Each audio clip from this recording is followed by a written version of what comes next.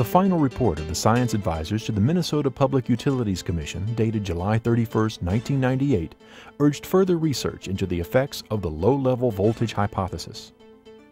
Quote, "If earth currents induce any kind of physiological response, it must be through the associated step potential across the ground. Little work has been done to document hoof-to-hoof exposures, yet this is a common exposure pathway in the field." Martin Graham, Professor Emeritus of Electrical Engineering and Computer Sciences at the University of California, Berkeley, and Stetzer Electric of Blair, Wisconsin, observed and recorded the reactions of over 6,000 animals in the field, in accordance with the protocol set forth in the Minnesota study.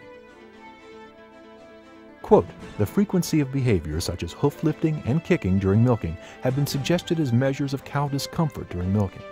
These are likely to be sensitive measures for hoof-to-hoof voltage exposure."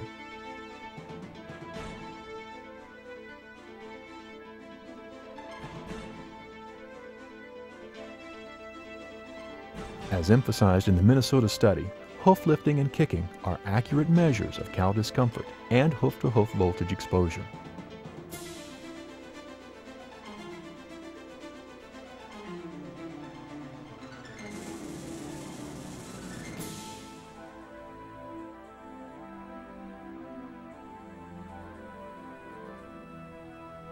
Note that the spasms stop when the cows lift their hooves, thereby breaking the circuit.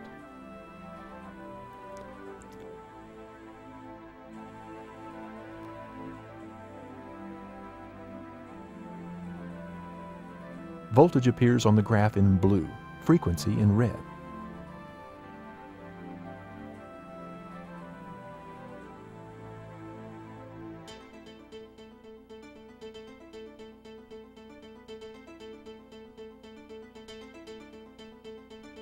Again, note how the muscle spasms correspond to the voltage spikes.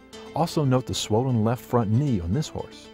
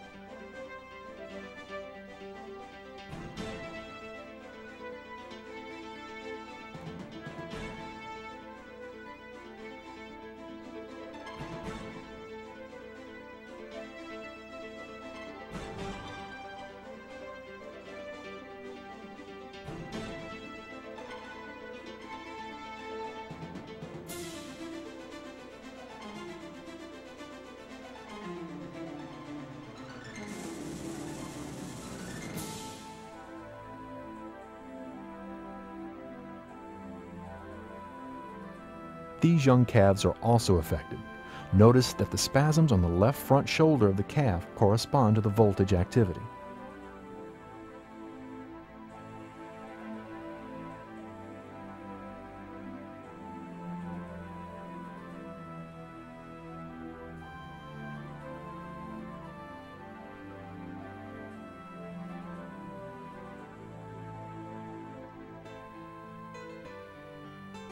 These cows experience violent reactions to the frequencies exceeding 60 Hz.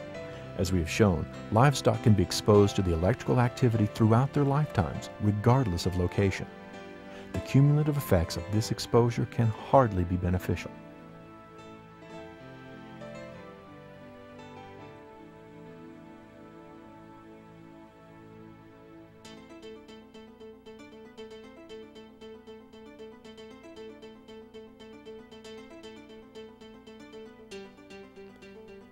The cow shows a violent reaction during a 625 Hz transient, to the point of balancing on 2 feet. The exact reaction was recorded 3 times during this milking.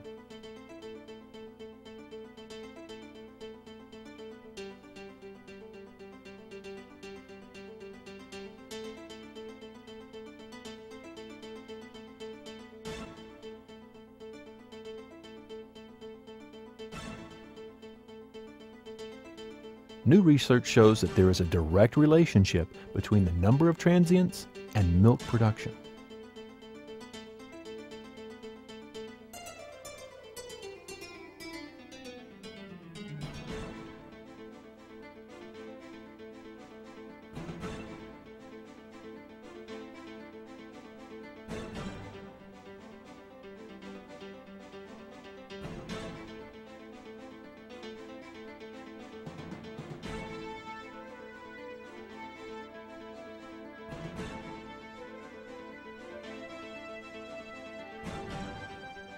Professor Martin Graham calls this exposure electrical pollution.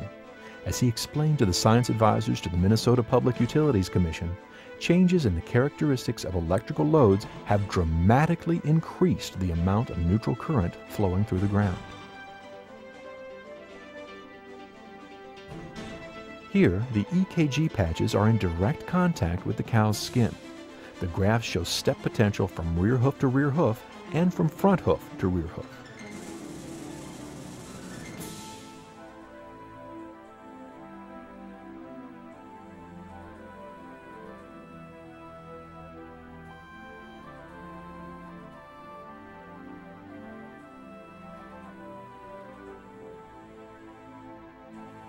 This shows a cow's reaction after power to the farm had been completely disconnected. Based on the Minnesota study, it is apparent that this cow is experiencing severe discomfort.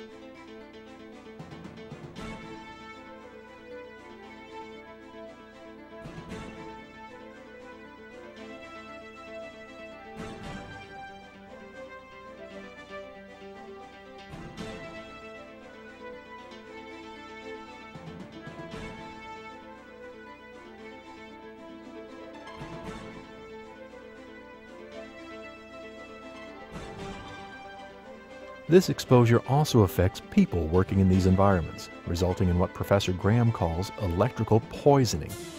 He says more farmers will go bankrupt as a result, and more people will suffer.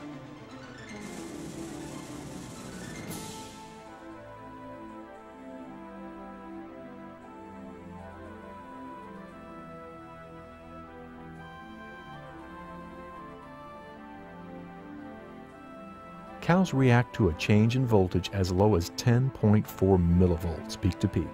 This is less than 1% of government and utility standards.